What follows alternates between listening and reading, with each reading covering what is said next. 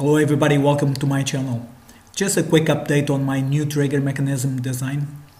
On this trigger I added a safety knob. It's a very simple mechanism.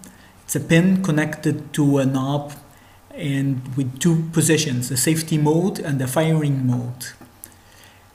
On the safety mode, the pin is resting against the back of the trigger, preventing the trigger from being pulled back.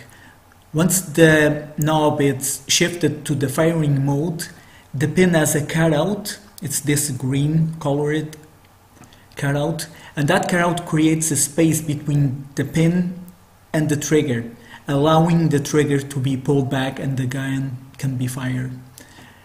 Another change was the pin from the sear.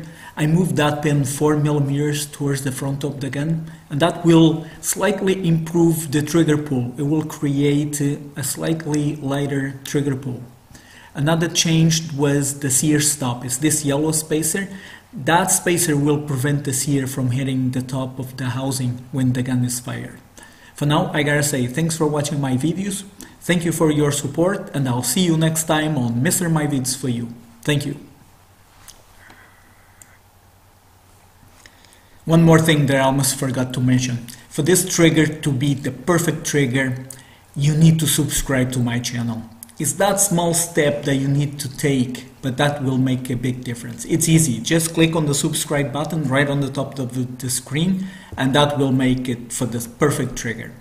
Thanks once again, and bye-bye, and I'll see you next time on Mr. My Vids for You. Thank you.